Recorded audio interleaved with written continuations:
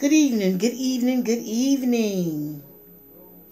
What a blessed evening. It's about 10 o'clock at night, and I finally got here to be able to get this video out. It is important that I get it out because someone's life is hanging in the balance. Someone's life depends on this video. I know that for sure. And so tonight I come on here with the video. My name is Pastor Marilyn Boyd. And this ministry is called Nuggets for Life. I am the pastor of the Fresh Anointing Christian Fellowship Church. I am also a mentor and an encourager. My goal is to encourage any and everyone hurting, feeling low, feeling lost, or feeling like unloved or no one cares. And so I come to tell you that Jesus cares. And so on tonight, there is a word for the people of God, or even if you don't know God, there is a word, and God loves you, and He loves you so much that He told me to come on here and to encourage you and let you know that He loves you no matter what is going on in your life. In this life, we get stuck or comfortable doing the same old things day after day, or we have been dealing with life's issues so long that we have decided this is my plot in life. I have been dealt a bad hand. All my friends have this and that, and I have nothing. Only one with nothing. I am the only one with nothing. So I guess it's not for me to be healed, delivered, or set free. No one will ever help me fix my situation. And you know what? You're right. Only Jesus can help you fix your situation. Listen. The scripture will be coming from John 5, 1 through 15. We're not going to do the whole 15 verse. I'm just going to skip around. We're coming from the King James Version. And if I could just use a topic tonight, I would say, do you want to be made well? How bad do you want it? The scripture comes from John 5, 1 through 15. The first verse. After this, there was a feast of Jews, and Jesus went up to Jerusalem. Now there is in Jerusalem by the sheep gate a pool, which is called in Hebrew Bethesda, having 5 porches. In these porches lay a great multitude of sick folk, blind, lame, paralyzed, waiting for the moving of the water. For an angel went down at a certain time into the pool and stirred up the water. And then whoever stepped in first after the stirring of the water was made well of whatever disease he or she had. Now a certain man was there who had infirmity for 38 years. 38 years. When Jesus saw him lying there and knew he had been there for a long time, and he had been in this condition for a long time, he said to him, "Do you want to be made well?" Jesus knew the answer, but he wanted to see what he would say. The sick man answered him, "Sir, I have no man to put me into the pool when the water is stirred up. But while I am coming, another stepped down in before me." Jesus said, "Rise, take up your bed and walk." The 9th verse says, and immediately the man was made well, took up his bed and walked. But sometime later, Jesus sees the man in the temple and told him, in the 14th verse, he says, "Now you are well, so stop sinning, or something even worse may happen to you." The man was forgiven by Jesus and healed. Sometimes sickness is related to sin. A certain time, the angel would come with healing powers in the water, and whoever get in first was healed.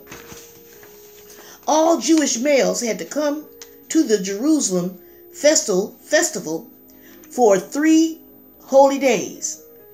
This was a miracle. After 38 years, this man's problem had become a way of life. He made excuses by saying, "No one ever helped me." He had no hope of ever being healed. He had no desire to help himself. The man's situation looked hopeless. No matter how trapped we feel in our infirmities, God can minister to your deepest needs. Don't let the problem or the hardship cause you to lose hope. God may have special work for you to do in spite of your condition, or even because of it. Many have ministered effectively to hurting people because they have triumphed over their own hurts. This sick man could have easily sat on the edge of the water. I've always thought, why did he just roll into the water?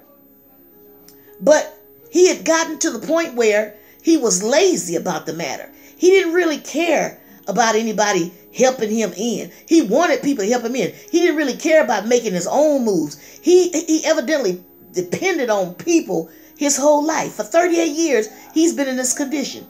And the scripture lets me know he's in this condition because of sin. Now, if you really want to be helped, all you have to do is find you a way how you can be helped by scooting. He could have scooted to the edge of the pool and fell in the minute he saw this angel in the water, troubling this water. If you've been somewhere 38 years, a long time, you ought to have a plan by now of how to get out of a situation. But this man didn't even decide. He couldn't even think of a plan how he can get into that water. He wanted people to help him. He just had excuses after excuses. But while I am coming another step down before me, you should already be on the edge of it, so that when the water starts troubling, you just roll on in there. Sometimes we want people to help us out of our situation. We want people to fix things for us. We want people to come to our rescue. But baby, you got to make your own decision. You got to get up and do your own thing. You got to show that you are ready, that you want a different life, that you want a change in your life. You have to make that decision. And once you make that decision, Jesus will come along and help you. But you can't sit there 38 years thinking that somebody's going to come along and help you. You know what people decide? If they want to be like that, then guess what? I'm not helping them. They're not helping themselves. They don't care. So I'm not going to help them. And matter of fact, I don't know how he got to the pool every day. He was there every day for 38 years. And every season, because he said at a certain time of the year, the water would be troubled. So I'm sure he knew the season that this angel would come. Well, if you know this angel was coming, you ought to be ready. We ought to be ready for our change. See, because we really don't want to change if we're not ready. If we're not trying to do something, then that means we don't want to change. Because when the water was stirred up and he kept sitting there, Jesus knew he had been there 38 years. So Jesus said, I tell you what, rise up, take up your bed and walk. And immediately the man became well, and he got up and he walked. He took his bed up and walked. His whole life was changed. You know what? And I really believe that he probably didn't want to, he didn't want to walk, because he was used to standing on the streets begging for how he could eat, begging money or whatever, because that's what they did back then when they had a disease, or they were crippled or lame. They would beg for their living. And I believe this man thought, if I get healed, I'm gonna have to go to work. I'm gonna have to find another way of support. I'm gonna have to find other means. So he wanted to stay in that position. But that's why Jesus asked him, do you really want to be made whole? Do you really? You've been there 38 years and there's no change? Have we been in sin for 38 years? Have we been in sin a long time? And God is waiting on us to decide, this is old, I'm coming out of this, I'm going to do something different. I'm going to get up and change my life. I'm going to get up and I'm going to go and get me a job. I'm going to get up and I'm going to go get me a business. I'm going to get up and I'm going to go open up some type of ministry. I'm getting old. I've been in this place too long. So what? I'm sick. I'm going to take the sickness and I'm going to make something out of it. I'm going to make something out of my life. I'm going to get up. And maybe if I get up, somebody come along and help me. He wanted somebody to feel sorry for him. And so Jesus knew what was in his heart. So sometime later, Jesus sees him in the temple. And he says to him, Now you're healed. Now you're well. If you do something else, you keep sinning, a worse thing is going to come upon you. Some people are sick because they're sick. It's just a natural thing. It's what happened. But this man was sick because he sinned. So, if you're having issues because you have sinned, all you have to do is repent and ask God to help you turn this thing around. Ask God to help you get into the water. Help you to get healed when you see the water's being troubled. You know how the water's troubled? The water's being troubled now because I'm on here talking to you. Now the water in the pool is being stirred up. Stirred up for your healing. The water's being troubled because you're hearing that you can be healed regardless of what's going on. So the water's being stirred right now. The deal is do you really want to be made whole? The water is being stirred right now because I'm telling you that Jesus said you can be healed. You are healed. Take up your bed and walk if you really want to be healed. Tonight is your miracle. This was a miracle. Tonight you can get a miracle. If you want to stop doing a thing, if you want to be healed from a bad relationship, if you've been in a spousal abuse, you can be healed. Jesus is telling me to tell you, take up your bed and walk. And don't go back to that. Because if you go back to that, a worse thing going to come upon you. You can be healed tonight. The water is being troubled tonight. And Jesus is saying you can come out of your situation. You've been there a long time dealing with people that really don't care about you, don't care about your interests. All they want to do is use you. You've been there for a long time. 38 years is a long time, saints. 38 years is a long time to be dealing with some stuff, some situations that you really don't have to deal with. But because you've been there so long, and it's been going on so long, you have become acclimated to it. You think that's a part of your life. You think that's what God called you to do. You think God called you to get beat up. You think God called you to be thrown around and misused. You think God called you to live in a low state. You think God called you to be full of lack. He didn't call you for that. He loves you. He said, beloved, I wish above all things that you may prosper and be in health, even as your soul prospers. Jesus doesn't want us to be laying in a place for 38 years, hurting, full of pain, with no hope. He's telling you tonight a miracle has come to your house. The pool is being stirred up right now. The angel of the Lord is in your pool right now. It's in the pool and you're right next to it. My question to you, do you really want to be made whole? Do you really want to be made whole? How bad do you want it? Sometimes, if you really want it bad, you got to leave some people. Sometimes, you got to leave a situation. Sometimes, you got to turn your children over to the Lord and let Him handle them. You've been in this problem so long. And I hear somebody saying, I'm sick and tired of being sick and tired. I hear somebody saying, enough is enough. I can't do this no more.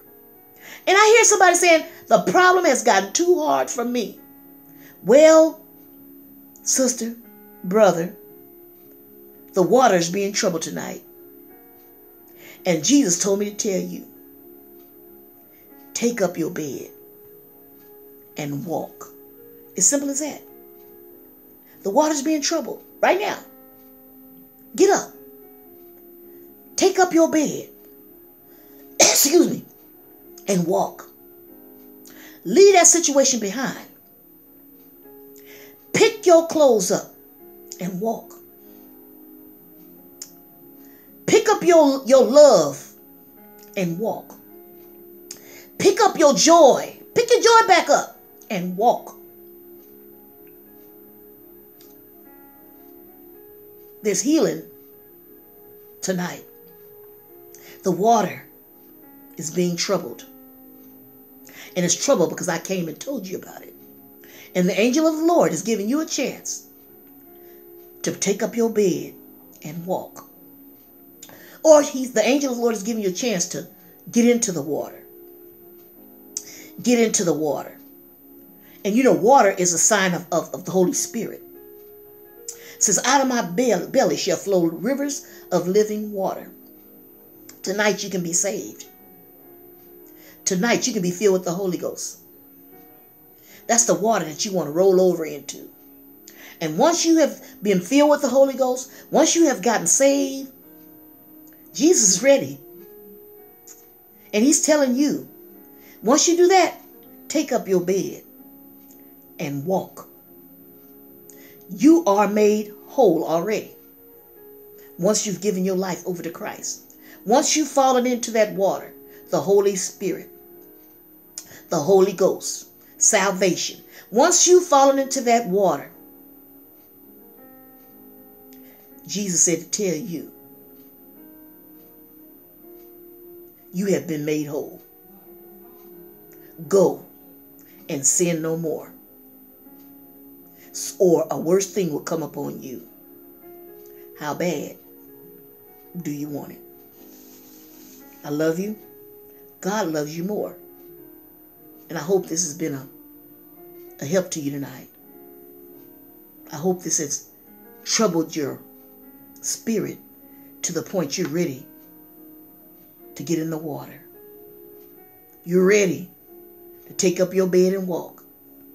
You're tired and sick and tired of going through the same thing over and over again. How bad do you want it? Good night.